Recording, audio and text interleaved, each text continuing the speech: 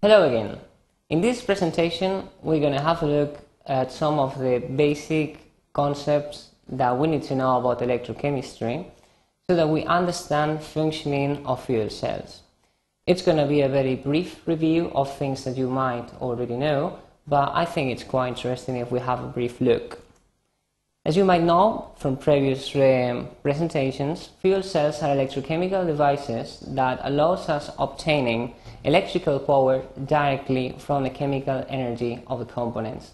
This happens through some redox reactions, and the main aspect of fuel cells is that because we're going to use a straight way, the energy conversion will be very efficient compared to other devices which allow intermediate states such as thermal engines. In general terms, an oxidation reaction consists on the transfer of some electrons between a component and the other. In this case, we're going to have a look again. Beautiful. This change of electrons is going to promote a voltage, which is obviously electrical energy, that we could eventually use to have this energy for us. It is very important that this reaction takes place under convenient conditions, otherwise this energy cannot be profited. At least two agents must be involved in these redox reactions. The first one is the fuel, which is the compound which is going to be oxidized. This element will lose 1, 2 electrons, number of electrons, and will then oxidize, and these electrons will be accepted by the oxidant, which is usually oxygen from the air. On the other hand, fuel can be hydrogen, methanol, ethanol, or other component which can be oxidized by the effect of oxygen. It is very important when we're talking about electrochemistry in knowing what electric potentials are. Any redox reaction is going to produce an voltage which is going to represent the amount of electrical energy that we can obtain from this reaction. All the reactions, redox reactions, imply at least a reduction and an oxidation, and they are all referred to a reference reaction, which is the reduction of hydrogen, which is considered to be a reduction potential of 0 volts. Then, for any pair of reduction and oxidation reactions, we can have standard values. We can order the different reactions of reduction or oxidation into a table like this one that I'm showing in this representation, and depending on how oxidizing they are or how reduction they are, which is the trend, if they have more tendency to win electrons or just to lose them.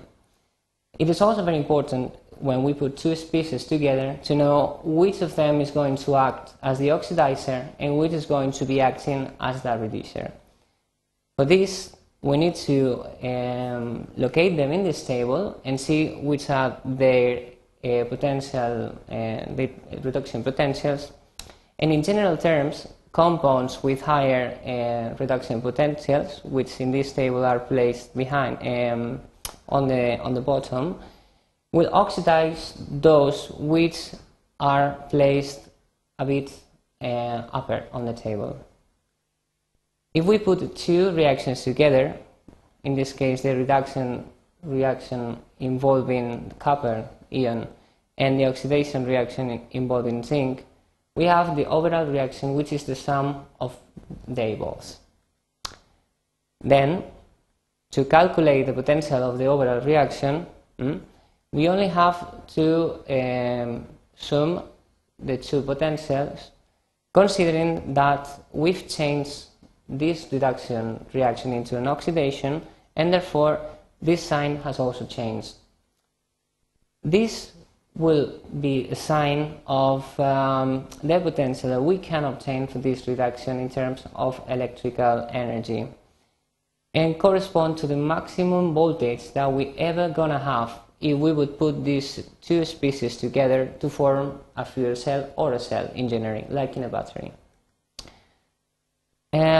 In fuel cells, as we said before, fuel cells use these redox reactions in several conditions, but there are only a few redox reactions used in fuel cells because there are not many compounds which have been used as the fuels. The most common compound used in fuel cells is hydrogen, which is oxidized by oxygen following these reactions, for example, in acid medium. In this case, and as you can see, this would be a representation of the maximum energy that we could obtain under some conditions from a fuel cell which is built by using hydrogen and oxygen. As we said before, there are only a few reactions that we will use in fuel cells, and most of them using hydrogen and oxygen. Depending on the conditions, depending on the temperature or the pressure, these reactions will slightly vary, but at the end we're going to have the same overall reaction, which is the formation of water and electrical energy. It is also important to note that even though fuel cells have the same electrochemical vices as batteries, they are not exactly the same. Fuel cells depend on the supply of oxygen and of fuel, and this supply must be continuous. It's because the fuel is being used and at the same time energy is being produced. That's what's called an open system. On the other hand, batteries are closed systems and we can eventually recharge them. Also important to note that these systems work irreversibility because they are not working at the equilibrium, and this will cause also some problems to the fuel cell, as we will see in other presentation of this course. But if there is something that I would like to make clear in this presentation, and this is something that I will be coming back to later on, is that for these reactions, for a fuel cell to act as an electrochemical system with this high efficiency, it is necessary that these two reactions, oxidation and reduction, take place separately in different sides of the cell. Otherwise, we will have a common combustion reaction and we will have some energy, that's right, but this will be thermal energy and not electrical energy as we want. This is a key point that we will probably be studying in our presentation of this course.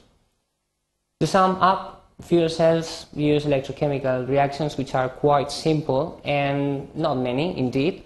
We can obtain high amounts of energy per each cell, and in practice the most important is to have these reactions, oxidation and reduction reactions, taking place at separate sites of the cell, or we will have a very important loss of efficiency.